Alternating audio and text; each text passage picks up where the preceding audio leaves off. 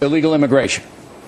How are we going to stop that? Well, you either have a country or you don't. You either have a line and a boundary or you don't. Something has to be done. What? Well, you put soldiers on that line. So you militarize. Do you have a choice? No, I don't think so. I've been calling for that for 10 years. They're coming over and they're climbing over a fence and there's nobody within 10 miles and they walk in. So you militarize the border, you make it very difficult. And they're selling drugs all over the place. Yeah, you stop the narcotics and they're killing people all over the place and we're not doing anything about it. Okay. Now, the 15 million illegal aliens already in the United States. What do you do with them? I think right now you're going to have to do something, and, you know, it's hard to generalize, but you're going to have to look at the individual people, see how they've done, see how productive they've been, see what their references are, and then make a decision. All right. On a case-by-case, it's going to take a long time and a lot of people. But, you know, you have some great productive people that came in. No doubt. And then you have some total disasters that probably should be in prison. Okay. Arizona's new law. What do you make of it? Well, it all starts with the federal government not coming out with a law. They've been talking about it for years, and they still haven't done anything. And Arizona is really getting crime-ridden. I mean, these people coming over, there's killings all over the place, there's shootings all over the place. But do you favor stopping people on the street? I think, you know, what are you going to do? I mean, you're going to stop people to see whether or not they're supposed to be there. And I personally, as a citizen, I wouldn't mind. I really wouldn't mind. I would not personally mind. Would you mind if people from Slovenia were stopped if they looked funny? Well, I think everybody needs to have papers, you know, and be legally here. So we need to have papers if we go anywhere else in the world. So people need to have also the papers here. Do you own property in Arizona? No. No. What do you make of a boycott plan? I think it's ridiculous. I think, look, Arizona is one of our states. They're a productive state, a wonderful state. I've been there many times. And people are just streaming into their state. And crime rate goes way up. And they say along the border, it's just brutal what's happening with if you live along the border. And I just heard this today. I was listening to somebody describing life, and it's murder. It's really dangerous stuff.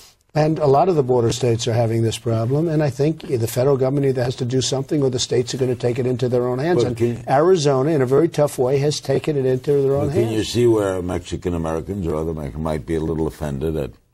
Well, I can see that, but if you think about it, I mean, nobody wants to say it. You have a Mexican-American, and then you'll have a blonde guy walking down the street. Well, Mexico doesn't have a lot of blondes, okay? And these are the people that are coming across the border. So you're favoring profiling?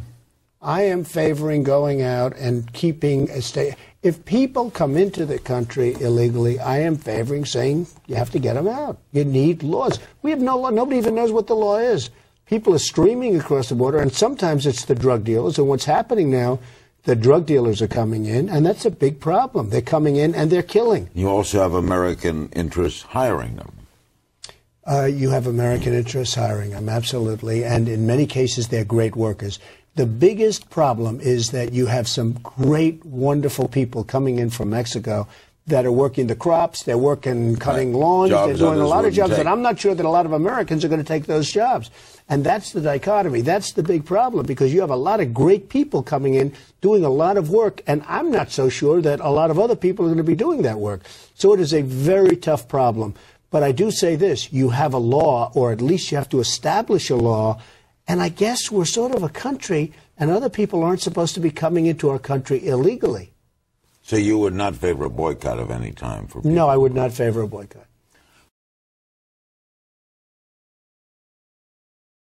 I want to share with you something that both President Bush and Jeb Bush have said in recent weeks about immigration and the need for basically, down the line, a comprehensive path to citizenship. Let's listen. It would be incredibly stupid to ignore the burgeoning Hispanic vote. So if you want to elect a center-right president of the United States, it seems to me you should be concerned about places where, but for the Hispanic vote, elections are won or lost.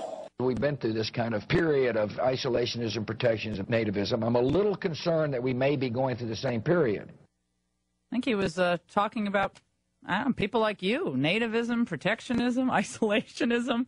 What do you think about those comments? I'm a very conservative person. You know, people don't know me from the standpoint of politics, and I guess they're getting to know me. You've seen my stance on China, and I believe that you're either a person that is a citizen of the United States or you're not. And you either have borders or you don't have borders. Now, that doesn't mean you can't make it possible for somebody that's really good to become a citizen.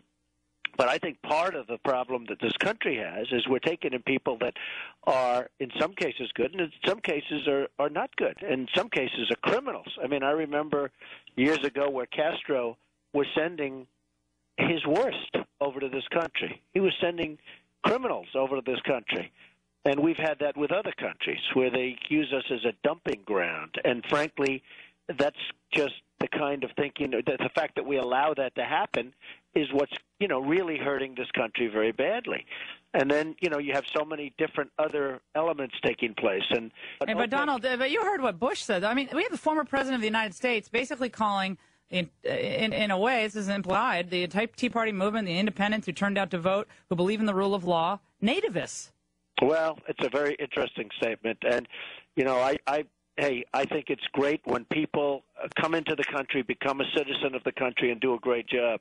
But when they climb over walls and climb over fences and come in and take money out of the country and go back home and spend the money in Mexico or wherever they spend it, there are problems with that. And you either have a country with law and order and boundaries or you don't. That's the number one principle. And it almost seems that we're becoming amorphous. It's like, do we have a country or not? So that's the way I feel about it.